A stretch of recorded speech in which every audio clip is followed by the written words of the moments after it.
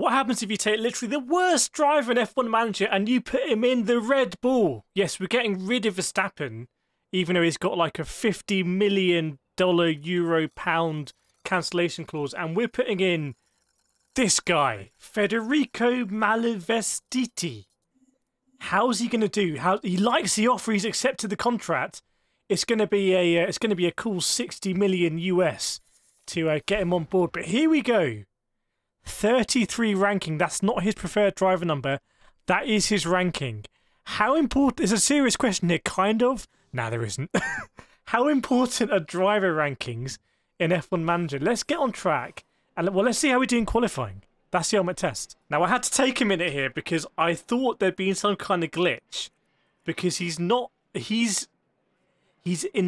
19th place. I can only guess there was some kind of incident in the first session of quali or something. But we got old Sergio here, P1. And Federico Malvestiti down in 19th. Doesn't bode well. Let's get out on track. So I'm kind of expecting here for Federico to just blaze through the pack in the Red Bull, which is probably the quickest car on the grid. Sergio's doing a fantastic job up front. So we're going to ride on board here with Malvestiti and see what he can do. It isn't the most auspicious of starts, so we're going to help him here. We're going to go push on the fuel. We're going to go attack.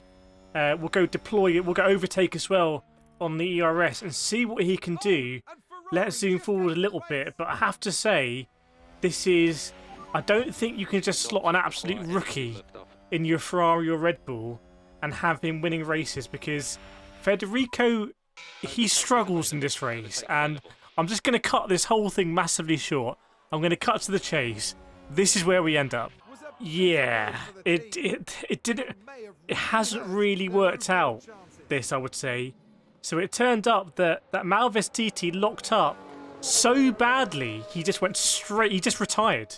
The lockup was so bad, it was just a straight up retirement. He locked up into the gravel here, and he was absolutely toast. So this is going to be quite a difficult thing. I feel like I've got to stick with Federico. I put him into the firing line here. So we're going to continue the save. But yeah, if you're wondering, can you just drop a rookie in? How important are driver ratings? I think the driver ratings are quite important, actually. Because Federico here has had an absolute nightmare. There he is, going stage right. But I hope you enjoy this. There's some more last to first challenges on the screen. But otherwise, see you next time.